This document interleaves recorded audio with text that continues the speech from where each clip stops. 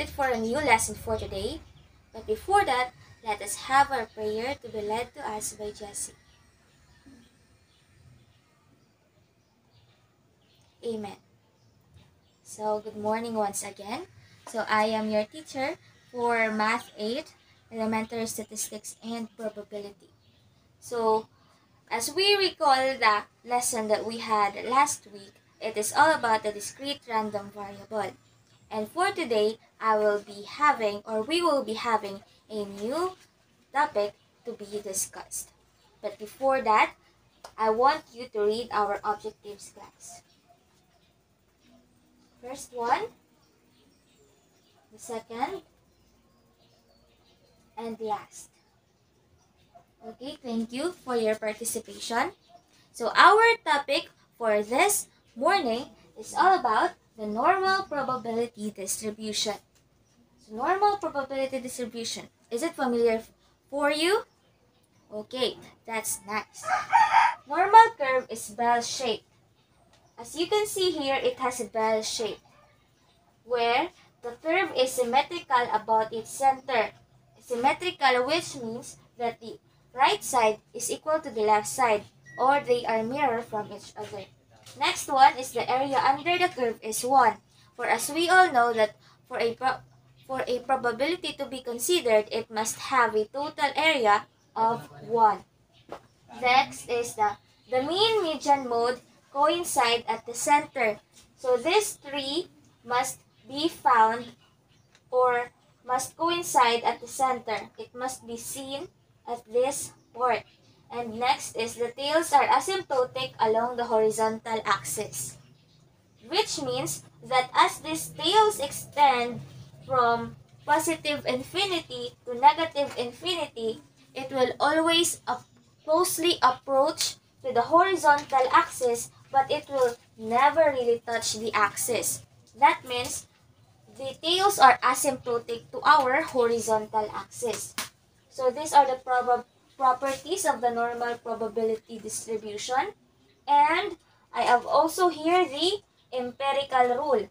What is the empirical rule? This is the rule in statistics based on practical observations and experiences. So this empirical rule is usually known as the 68, 95, 99.7 rule. This states that one standard deviation away from the mean, from left to right, the results that can be found is 68%. Next one is negative 2 standard deviation and positive 2 standard deviation away from the mean, which means we can find the 95% of the results. And 3 standard deviation away from the mean, we can find the 99.7%.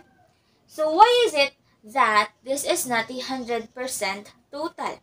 Because here at the little part, as the tails extend, there are still values that we can find here along this as the tails go along the horizontal axis. So the empirical rule states that when we are here at this part, we can find the 68% of the results or the probability, while second deviation is 95% and the third deviation, we can find the 99.7% or almost all of the results, but not totally all of them, because there are still values that we can find in a positive infinity and in a negative infinity of the horizontal axis. So,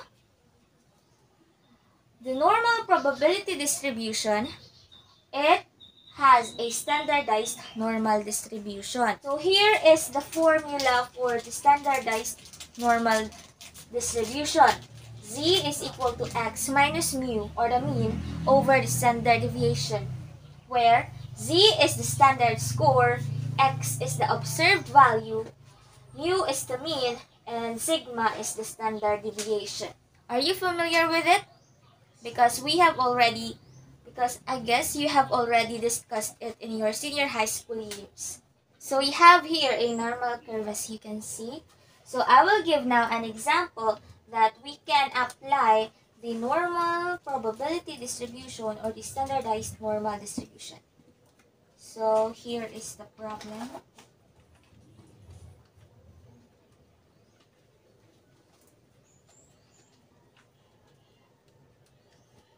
So scores on English tests are normally distributed with a mean of 65 and a standard deviation of 7. So our first problem is, what is the probability that the students will score above 60? Knowing that our mean or the average is 65 and our standard deviation is 7, and we need to transform it or convert it into a standardized form, so it will take the unit of 0 in the mean and the standard deviation of 1. So we will now be going to solve. Z is equal to x over minus mu over sigma. So z is equal to our value of x is, or the observed value is 60. So 60 minus 65, which is our mu, and the standard deviation, which is 7. So plug in into your calculators, then you will get the answer of z is equal to negative 0.71. So this is now our z-score. So to find the area of our z value, you need to use your z-table. So class, I have provided you the z-table, right, before the class started. So look at your papers and locate the value of this. So after that, you will get the answer of 0.2611. So let us assume that the negative 0.71 is located here. So we have solved that the area at this portion, that the area from here up to the mean is 0.2611. 0.2611. Then, since it says that above 60, so our unknown values or the unknown probability is from here to here, the right to the right portion of our normal curve. So, knowing in our empirical rule that the area under the curve is 1, and this is 0.50, and the other side is 0.50, so we can add 0.5 plus 2 plus 0.2611, which equates to 0.7611. So the probability that the students will score above 60 is 0.7611. So here is our probability. The probability that z is greater than negative 0.71 is equal to 0.7611. So that is class. That is our first example.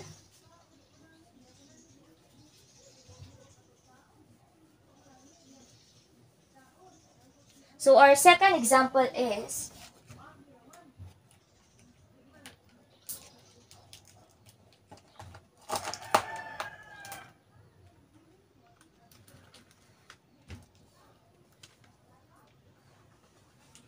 please read, class.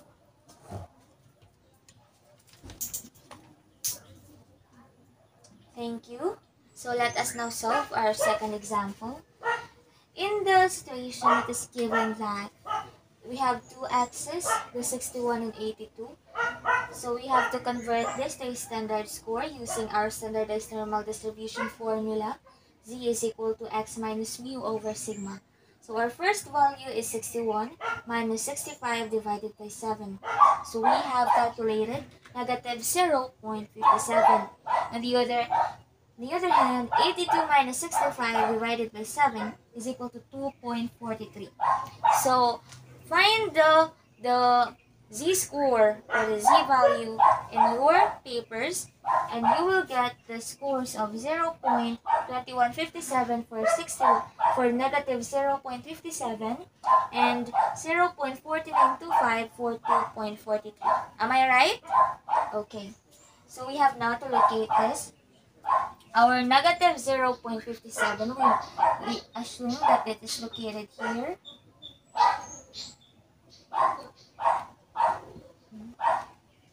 And 2.43 is here. So we are now looking for the portion between negative 0.57 and 2.43. So we have now calculated the two areas. Since our probability is z is greater than negative 0.57 and less than 2.43 is equal to 0.2557 plus 0.4925, because we have calculated two areas and we are given two axis values or two observed values. Since the area between negative 0.57 to our mean is 0.2157 and the area from 2.43 to our mean is 0.4925, so we need to add these two answers. So we have now our 0.7082. So this is now our final answer. This means that the probability that students will have scores between 61 and 82 is 0.7082 or 70.82%. So that is our probability that the students will get those particular scores. For your short seat work or activity, please answer this in your notebook. Our third problem. What percent of the scores that students got below 55? So, write it in your notebook. I'll give you 3 minutes to answer this question. Include or graph the normal curve.